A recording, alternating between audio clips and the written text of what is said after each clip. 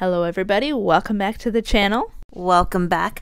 Last video, for some reason our voices were really choppy and I don't know why, so sorry about that. I was listening back to it and I put an AI filter over it to chop it up, you know.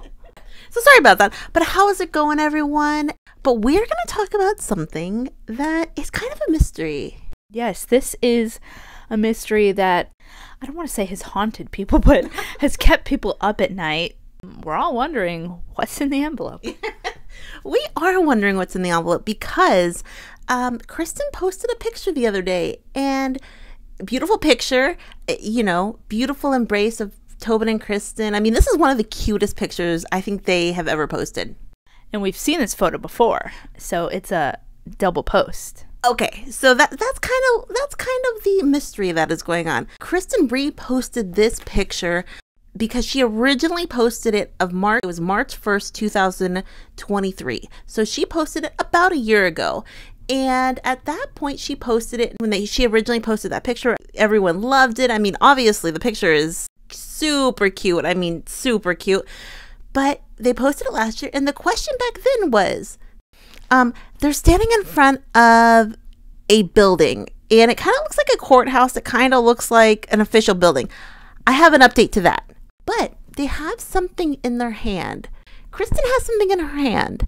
And people noticed it back then. They said, you know, I wonder what's in the envelope. It's a super cute picture. And there looks to be in a manila folder. And maybe there's something important in that folder. Super cute envelope, too. No, I'm just kidding.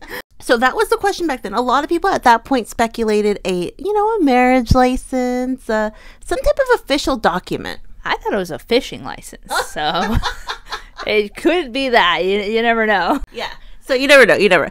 But so they posted that originally March 1st, 2023. Then 2 days ago, on the 29th of this year, 2024, Christen reposted it about a year later, almost a year later, and she reposted that same exact photo. We know, with a white heart. Yeah. Because last time it was in a photo dump. We know that she's already posted it. So it's not like she forgot. Like, maybe she forgot. Who knows? The fans never forget anything. Yeah. The fans definitely didn't. But she posted it. So that leads the fandom to believe that picture is extra special to them. That's what it leads us to believe. There was a reason why she posted this. Mm-hmm. But what is the reason? Cardi B, insert Cardi B's, what was the reason? Oh, I haven't seen that meme. So I have to know. Yeah.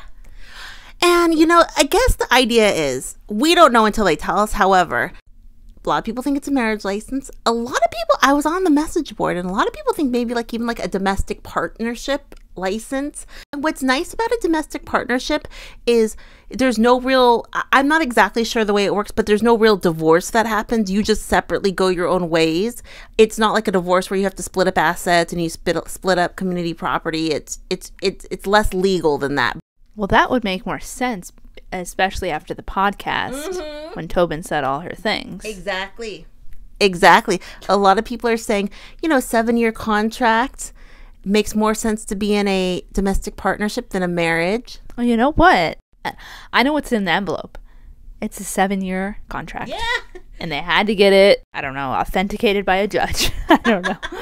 Yeah. So, I mean, anyone, it's the guest. And I was actually on the same message board. I was reading. I hadn't caught this from the podcast, but during the podcast, obviously, we know that Tobin has a different outlook about the way she looks at marriage and things. We heard about the 7-year contract, which is a little unique. I understand it. I actually kind of really like it. But somebody said, in the podcast, she actually said often people have been getting things wrong about the relationship since they've kind of launched. And she says a lot of times people they've gotten it wrong, which makes sense because a lot of it is a guessing game. So it makes sense we're getting a lot of it wrong. So obviously, I think this picture is very special to them. And also, this is what I was thinking too. She posted it originally on March 1st, and then she reposted it on January 29th. Is January 29th the day that is the special date? Maybe she posted the picture on March 1st, but they actually took the picture on January 1st or January 29th. It seems to be some sort of anniversary. Yeah. So, I don't know. Yeah. So what does everyone think? So if anyone has any guesses to what's in the envelope, let us know down below. Wrong answers only. Yeah. I liked your fishing license idea. I don't know if I even mentioned this. It looks like it's in front of a courthouse. Apparently, it is not in front of a courthouse. It is in front of the Disney Concert Hall in LA. Someone posted on Instagram. The Disney Concert Hall. So that might be memorable to them as well. Interesting. Yeah. A Disney wedding. Yeah. I love that. So it wasn't a courthouse, which initially I kind of thought it was a courthouse, but it wasn't. But then also one of our friends on Instagram posted this I think this is like the perfect comment. And I just saw this. This has been one of my favorite pics that you have ever posted. I hope we get the story behind this pic someday. You two are so in love. Yeah, exactly. I hope one day, we can get the story behind it because it's beautiful. It's very beautiful.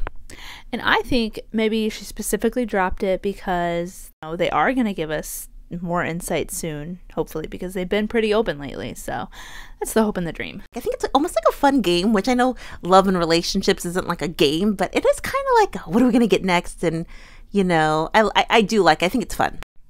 Yeah, for sure. Okay, so what does everyone think about the envelope? Very cool. Now we have kind of an update about the video we did yesterday because at the time, the news had just broken. Our video came out a little later after the news had broken, but when we recorded it, the news had just broke that it was official that I kept calling them the City Lionesses yesterday, and I tried to fix the audio, but it was the London City Lionesses. It's kind of a tongue twister. Total mouthful. Yeah. The London City Lionesses, they drew Arsenal in the quarterfinals for the Conti Cup. And I'm going to start here because somebody actually gave us some information. I asked the question, how do they draw the names? Because they, is it behind closed doors? Was it an accident? Is it bingo style? Yeah. Is it accident? Could there be any funny business? Because I wasn't actually quite sure. Somebody left a comment. Said number of balls representing each club were mixed in a bowl and picked at random. It's just a coincidence. LOL. And this is what's funny. I was on TikTok a couple hours after this comment was posted, and I saw the Conti Cup draw on TikTok. It was just out of the bag. I'll play it in the background. So the conspiracy that there was kind of funny business, I think it was meant to be more than anything rather than a conspiracy. That's what they want you to believe anyway. There's only 2 balls in there. Exactly. So thank you for that comment. And then I did see that. So thank you for that comment. And then also, obviously, the subtext to what is going on. Arsenal versus London City Lionesses. Ruesha's team against Caitlin's team against Katie in the middle, the swerve, the cheating, the everything. Those are too many words. What we talked about yesterday was like, was there going to be a part 2? Was Ruesha going to be, was there going to be some type of, I don't want to say altercation because that's not really what I'm talking about, but was there going to be any type of fireworks at this game? And, Sara and I kind of said, we didn't think so overall. Ruesha's been pretty open about dealing with everything and going through therapy. And, she seems like she's in a good place.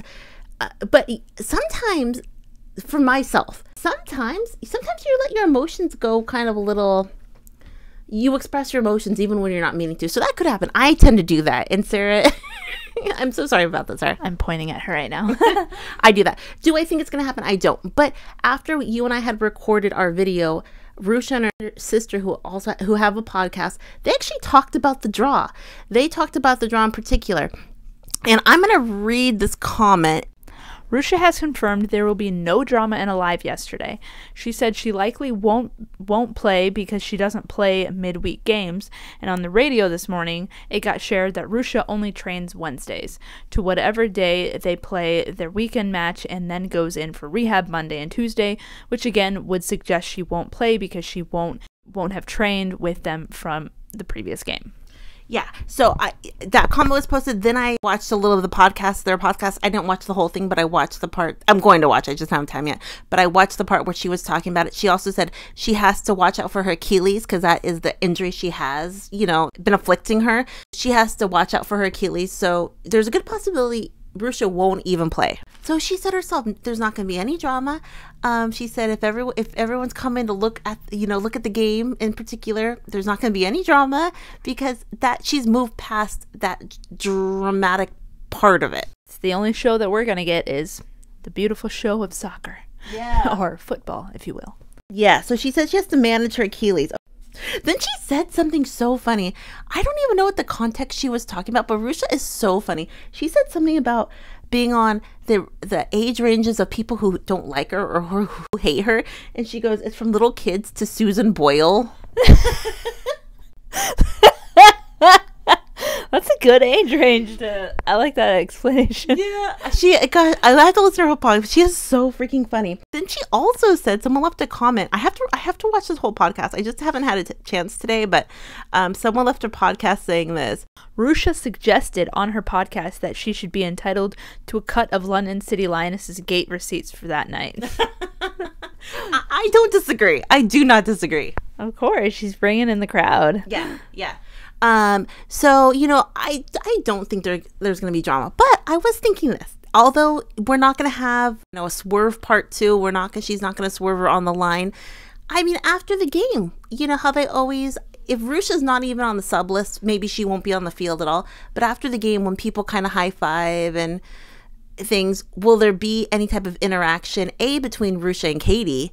And then would there be any interaction between Ruesha and Caitlin after the game is over? No. I don't think so. Like they had talked about on the podcast, and like how we kind of said yesterday, they know every eye is going to be on this matchup. You know what I mean? Everyone's going to be on this match. All the eyes are going to be watching this game. So I don't think she wants to cause any more drama. She could have easily done the the very little kid thing to do, that you're like mad at the other team. You high five them after the game, but you give them the hardest high fives. I can imagine that happening. I never did that, for the record. Oh dear. Okay, everybody's done that. We've all had angry games and good game, and you try to knock their hand off. I'm okay. Hey, you never know. That could be it.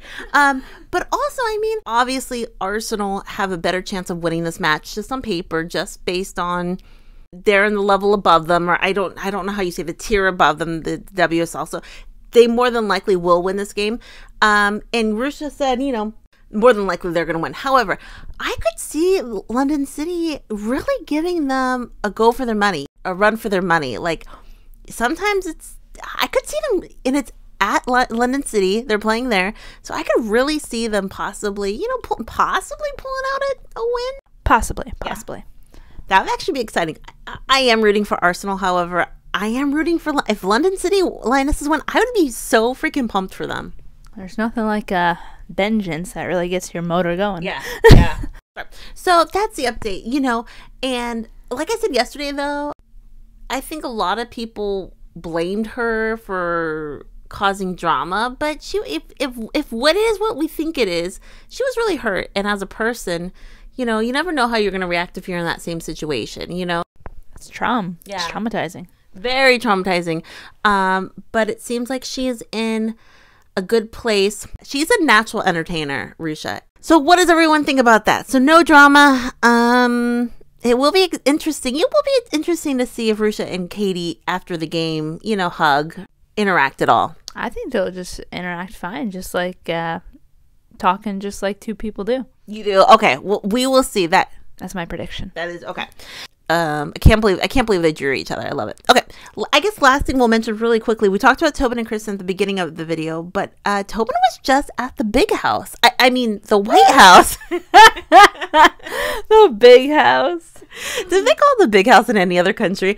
But she was at the White House a couple days ago, and she posted some pictures from it for some very important work that she is doing there, and on behalf of women in equal pay. She was at the White House, and that is always really cool. I mean, that's something you tell your kids, your grandkids. Celebrating the 15th anniversary of the Lilly Ledbetter Fair Pay Act. And I believe it was the very first act that Barack Obama put into legislation when he was president. That was the first act that he, as president, and very important. I had the honor of being at the White House to celebrate the 15th anniversary of the Lilly Ledbetter Fair Pay Act. I convened along equal pay champions to highlight the ongoing fight for pay equity. I feel encouraged by all the progress, and I'm invigorated to keep going. P.S. Jen Klein is an absolute badass. So she was there, and she posted some really cool pictures. I mean, anytime you get to go to the White House, it's pretty cool. Remember when Pino and Midge Purse went to the White House a couple years ago? So very cool. I mean, after soccer, I know that they have their company Re-Inc., but I wonder what else is next for them, you know? Could Kristen and Tobin even go into politics? The politicians are so substandard around the country in a lot of places that, you know, having really strong, intelligent people represent your rights, that'd be exciting too. I mean, there's some great politicians, but there's a lot of bad ones.